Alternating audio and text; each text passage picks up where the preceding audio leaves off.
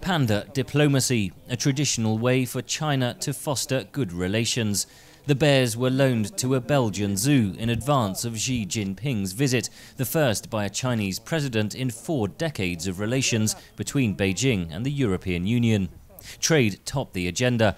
Neither party spoke after Monday's summit, but both want to deepen their economic relationship, says Jonathan Fenby, former editor of the South China Morning Post and author of Will China Dominate the 21st Century? China for some time has wanted to build up relations with the EU, really as a counter to the power of the United States. President Xi pressed EU leaders to consider a free trade deal with China, but Europe has voiced concerns that Chinese firms flout international trade rules.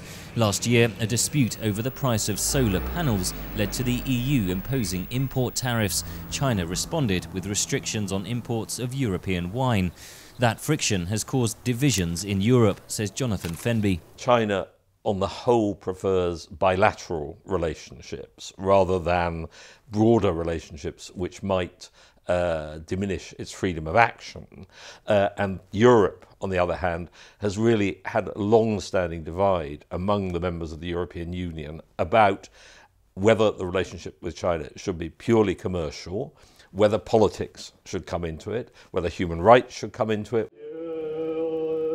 Outside the talks, campaigners tried to force human rights onto the agenda, accusing China of committing gross violations against Tibetans and minority Uyghur communities. We want President Xi Jinping to immediately start the dialogue with His Holiness the Dalai Lama and immediately release all the political prisoners. Moscow's recent annexation of Crimea has severely damaged relations between the EU and Russia. China abstained from voting on a UN Security Council resolution affirming Ukraine's territorial integrity.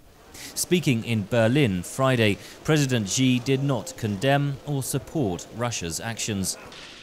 尊重各国主权和领土完整这一国际关系的基本准则。 The Chinese government accepts the basic principle of international relations not to get involved in the internal affairs of a sovereign country and to accept the sovereignty and integrity of all countries.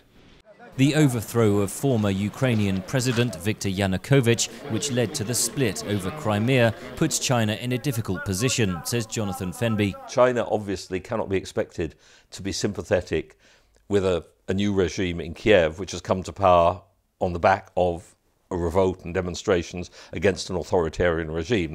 Fenby says China is also wary of siding with Russia, fearing it may provoke Washington to further pivot its military balance towards Asia. Henry Ridgwell for VOA News, London.